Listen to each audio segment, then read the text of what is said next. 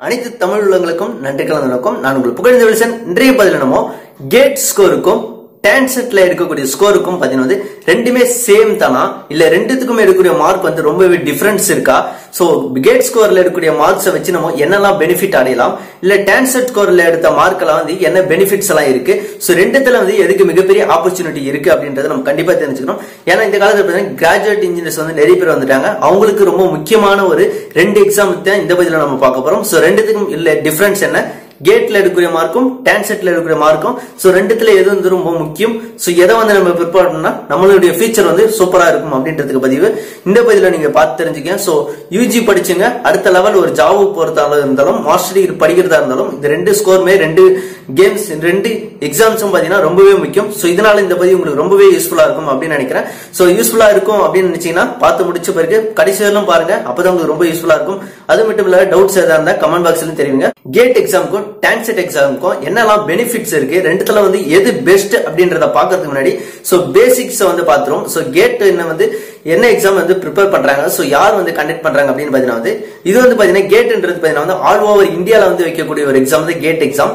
TANCET exam எடுத்துட்டீங்க பாத்தீங்கன்னா தமிழ்நாட்டுல மட்டும் வைக்கக்கூடிய எக்ஸாம் டான்செட் எக்ஸாம் எப்படி வச்சுக்கோம். சோ கேட் எக்ஸாம் வச்சு நம்ம என்ன பெனிஃபிட் அடையலாம், சோ இது பேட்டர்ன்ஸ் என்ன ஃபாலோ பண்றாங்க அப்படின்னு பாத்தீங்கன்னா மொத்தம் பாத்தீங்கன்னா கேட் எக்ஸாம்ல பாத்தீங்கன்னா 3 பார்ட்ஸ் கொடுத்திருக்காங்க. ஃபர்ஸ்ட் பார்ட் பாத்தீங்கன்னா ஜெனரல் ஆப்டிடியூட், செகண்ட் பார்ட் பாத்தீங்கன்னா இன்ஜினியரிங் மேத்தமெட்டிக்ஸ், தேர்ட் பார்ட் பாத்தீங்கன்னா என்ன ஸ்பெசிபிகேஷன் பேட்டர்ன் நீங்க சப்ஜெக்ட் சூஸ் பண்றீங்களா, சோ அந்த பேட்டர்ன் அந்த சப்ஜெக்ட் உங்களுக்கு தேர்ட் பார்ட்ல வரும்.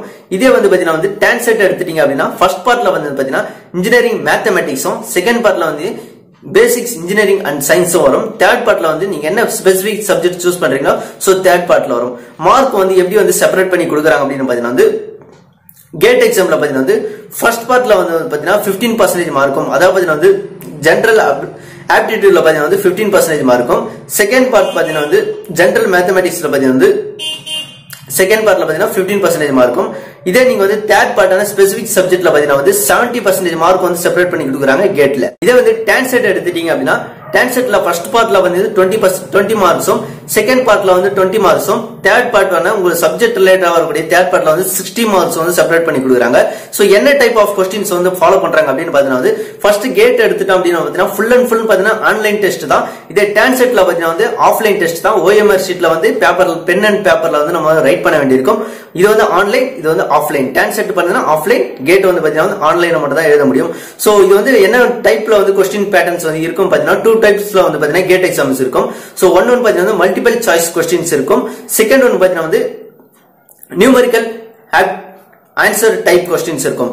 இதே டான்செட் எடுத்தீங்க அப்படின்னா ஃபுல் அண்ட் ஃபுல்லி பாத்தீங்கன்னா அப்ஜெக்டிவ் டைப், அதாவது மல்டிபிள் சாய்ஸ் கொஸ்டின்ல தான் இருக்கும். சோ கேட் எக்ஸாம் எடுத்துட்டீங்க அப்படின்னா எவ்வளவு மார்க்ஸ் பாத்தீங்கன்னா 100 மார்க்ஸ் பாத்தீங்கன்னா கொடுக்குறாங்க.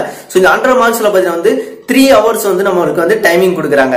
இதே டான்செட் எடுத்தோம் அப்படின்னு பாத்தீங்கன்னா வெறும் 2 ஹவர்ஸ் தான் டைமிங். சோ 2 ஹவர்ஸ்ல பாத்தீங்கன்னா 100 ஹவர்ஸ் மல்டிபிள் சாய்ஸ் கொஸ்டின்ஸ் நம்ம கவர் பண்ணணும். Gate ஸ்கோர்ல 1 mark multiple choice question நீங்க 3 ராங் ஆன்சர் பண்ணிட்டீங்க அப்படின்னா உங்களுக்கு 1 மார்க் டைரக்ட் ஆகும். அதே 2 மல்டிபிள் சாய்ஸ் கொஸ்டின்ஸ்ல பாத்தீங்கன்னா 2 மார்க் மல்டிபிள் சாய்ஸ் கொஸ்டின்ல நீங்க 3 ராங் ஆன்சர் பண்ணிட்டீங்க அப்படின்னா உங்களுக்கு 2/3 மார்க்ஸ் டைரக்ட் ஆகும். எதுக்கு நெக்ஸ்ட் மார்க்ஸ் கிடையாது, மைனஸ் மார்க் கிடையாது, நெகட்டிவ் மார்க்ஸ் கிடையாது அப்படின்னு பாத்தீங்கன்னா நீங்க ஆன்சர் பண்ணாத கொஸ்டின்ஸ்க்கு டிராப் அவுட், எந்த கொஸ்டினுமே ஆன்சர் பண்ணாத கொஸ்டின்ஸ் நெகட்டிவ் மார்க் கிடையாது. கேட்ல பாத்தீங்கன்னா எதுக்கு நெகட்டிவ் மார்க் கிடையாதுன்னு பாத்தீங்கன்னா நியூமெரிக்கல் ஆன்சர் டைப் கொஸ்டினுக்கு நெகட்டிவ் மார்க் கிடையாது. நீங்க அதை அட்டன் பண்ணி நீங்க தவறா எழுதினாலும் அதுக்கு நெகட்டிவ் மார்க் கிடையாது. இதே டான்செட் எடுத்துட்டீங்க அப்படின்னா உங்களுக்கு எந்த கொஸ்டின் ராங் ஆன்சர் பண்ணாலும் சரி, எல்லாம் மல்டிபிள் சாய்ஸ் கொஸ்டின் தான். சோ 1/3 மார்க் உங்களுக்கு போகும். சோ இது மட்டும் இல்லாத பாத்தீங்கன்னா நீங்க இது பென் அண்ட் பேப்பர் ஓஎம்ஆர் ஷீட்ல தான் ரைட் பண்ண வேண்டியிருக்கும். ஒரு கொஸ்டின் பாத்தீங்கன்னா 2 ஆன்சர் நீங்க ஒரே கொஸ்டினுக்கு பண்ணிட்டீங்க அப்படின்னா சோ அது நெகட்டிவ் மார்க்ல தான் உங்களுக்கு போகும். சோ அது இல்லாத பாத்தீங்கன்னா இந்த கொஸ்டினே நீங்க ஆன்சர் பண்ணல அப்படின்னா அதுக்கு 0 மார்க், நியூட்ரல் மார்க் தான் வரும். சோ ஒரு கொஸ்டினுக்கு 2 ஆன்சர் பண்ணிட்டீங்க அப்படின்னா சோ அது கண்டிப்பா நெகட்டிவ் மார்க்ஸ் தான் போகும். இப்போ நான் கேட்ல வேலிட் ஸ்கோர் வாங்கிட்டேன், பாஸ் மார்க் எடுத்துட்டேன். இப்போ எனக்கு என்னென்ன பெனிஃபிட்ஸ் எல்லாம் கிடைக்கும் அப்படின்னு பாத்தீங்கன்னா கேட் ஸ்கோரை வச்சு பாத்தீங்கன்னா நீங்க பப்ளிக் செக்டர், இந்தியாவில் இருக்கிற பப்ளிக் செக்டர் மட்டும் பாத்தீங்கன்னா கவர்மெண்ட் செக்டர்ல நீங்க அப்ளை பண்ணலாம் ஜாப் ஆப்பர்ச்சுனிட்டிக்காக.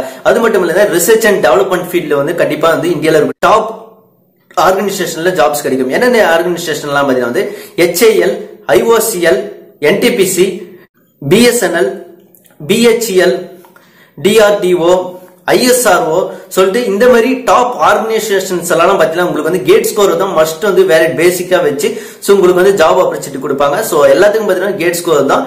சோ அது மட்டும் இல்லாததுன்னா நீங்க வந்து ஃபாரின் கண்ட்ரீஸ்ல வந்து பாத்தீங்கன்னா நியூசிலாந்து, ஜெர்மனி போன்ற கண்ட்ரீஸ்ல வந்து எம்எஸ் ப்ரோக்ராம் வந்து படிக்கணும்னு நினைச்சீங்கன்னா இந்த கேட் ஸ்கோர் வச்சாதான் உங்களுக்கு வந்து ஃபாரின் கண்ட்ரியே போய் நீங்க வந்து மாஸ்டர் ப்ரோக்ராம்ஸ் வந்து படிக்க முடியும். சோ இந்த கேட் ஸ்கோர் வந்து பாத்தீங்கன்னா ஜாப் ஆப்பர்ச்சுனிட்டிக்கு யூஸ் ஆகும். மேலும் பாத்தீங்கன்னா வந்து நீங்க வந்து ஃபாரின் கண்ட்ரீஸ்ல போய் படிக்கிறீங்க அப்படின்னாலும் யூஸ்ஃபுல் ஆகும்.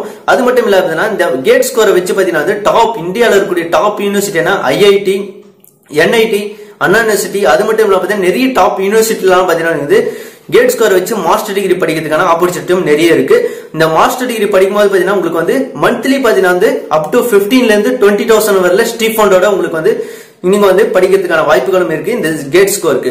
இப்போ வந்து பாத்தீங்கன்னா தெரியும் உங்களுக்கு கேட் ஸ்கோருக்கும் டான்செட்டுக்கும் என்ன டிஃபரன்ஸ் இருக்கு அப்படின்றது.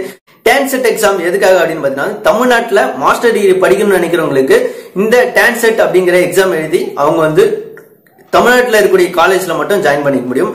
இதனால வந்து எந்த ஒரு ஜாப் ஆப்பர்ச்சுனிட்டியும் கிடைக்காது. பிரைவேட் செக்டார்லும் சரி, பப்ளிக் செக்டார், கவர்மெண்ட் செக்டார்லும் சரி, வெளிநாட்டுல இருந்தாலும் சரி எந்த ஒரு ஸ்டடிஸும் பண்ண முடியாது. வெறும் தமிழ்நாட்டில் மட்டும் தான் இது வந்து valid TANCET. So gate exam பாத்தீங்கன்னா ஃபாரின் கண்ட்ரீஸ்ல போய் நீங்க எம்எஸ் ப்ரோக்ராம் படிக்கிறதா இருந்தாலும் சரி, இந்தியாவில் இருக்கக்கூடிய கவர்மெண்ட் செக்டார், பப்ளிக் செக்டார் வந்து சோ நீங்க வந்து ஜாப் ஆப்பர்ச்சுனிட்டிக்கு அப்ளை பண்றதா இருந்தாலும் சரி உங்களுக்கு வந்து கேட் எக்ஸாம் வந்து மஸ்ட்.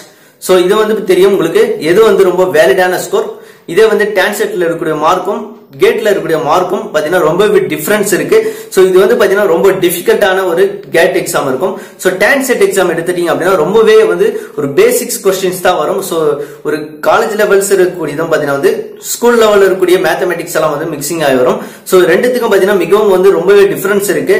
நீங்க கேட்ல வந்து ஒரு 40 மார்க்ஸ் எடுக்கிறீங்க அப்படின்னா டான்செட்ல வந்து நீங்க வந்து 70 மார்க்ஸ் எடுத்தாதான் அதுக்கு ஈக்குவலா இருக்கும் அப்படின்னே சொல்லலாம். சோ பேசிக்கான ஒரு அட்வான்டேஜான ஒரு விஷயம் தான் இது. சோ கேட்டுக்கு வந்து அதிக முக்கியத்துவம் கொடுக்கணும். டான்செட் பாத்தீங்கன்னா நீங்க மாஸ்டர் டிகிரி தமிழ்நாட்டிலே படிக்கணும்னு நினைக்கிறவங்களுக்கு டான்செட் ரொம்ப சுலபமான எக்ஸாம். சோ இதை படிச்சு நீங்க வந்து அண்ணா யூனிவர்சிட்டி காலேஜ்ல ஒரு டாப் யூனிவர்சிட்டில ரீஜனல் காலேஜ்ல வந்து செலக்ட் பண்ணி எடுக்கிறதுக்கு டான்செட் வந்து ரொம்பவே சுலபமான விஷயம். சோ டைமிங்கும் பாத்தீங்கன்னா இன்னும் அதிகமா இருக்கு டான்செட் எக்ஸாம் எழுதுறதுக்கு.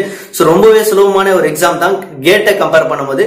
சோ கேட் பாத்தீங்கன்னா ரொம்ப டிஃபிகல்ட்டா இருக்கும். ஆனா அதுக்கான ஆப்பர்ச்சுனிட்டி வந்து நிறையவும் இருக்கு. உங்களுக்கு வந்து மந்த்லி ஸ்டிஃபண்ட் வந்து அப் டு 20,000 வரல கிடைக்கும். ஜாப் ஆப்பர்ச்சுனிட்டியும் நிறைய இருக்கு. ஃபாரின் கண்ட்ரீஸ்லயும் படிக்கலாம். சோ ரெண்டுத்துக்கும் டிஃபரன்ஸ் இதுதான். சோ இதை விட பாத்தீங்கன்னா ரொம்ப முக்கியமான பதிவு வேற எதுவும் இருக்காது அப்படின்னு நினைக்கிறேன். சோ இந்த பதிவு ரொம்பவே யூஸ்ஃபுல்லா இருந்துச்சு அப்படின்னா அண்டர் கிராஜுவேட் படிக்கிறவங்களுக்கு ரொம்ப யூஸ்ஃபுல்லா இருக்கும். சோ கேட் ஸ்கோர் பத்தியும் டான்செட் ஸ்கோர் பத்தியும் நிறைய விஷயம் தெரிஞ்சுக்கிட்டு இருப்பீங்க. யூஸ்ஃபுல்லா இருந்துச்சு அப்படின்னா கண்டிப்பா லைக் பண்ணுங்க. டவுட்ஸ் ஏதாவது இருக்கும் கண்டிப்பா இருக்கும். இருந்துச்சு அப்படின்னா கமெண்ட் பாக்ஸ்ல தெரிவிங்க. உங்களுக்கான பதிவை அடுத்த பதிவில் நான் பதிறேன். சோ அதுவரையும் உங்களிடம் விடைபெறுவது நான் உங்கள் புகழேந்தன். நன்றிகளுடன் பை பை.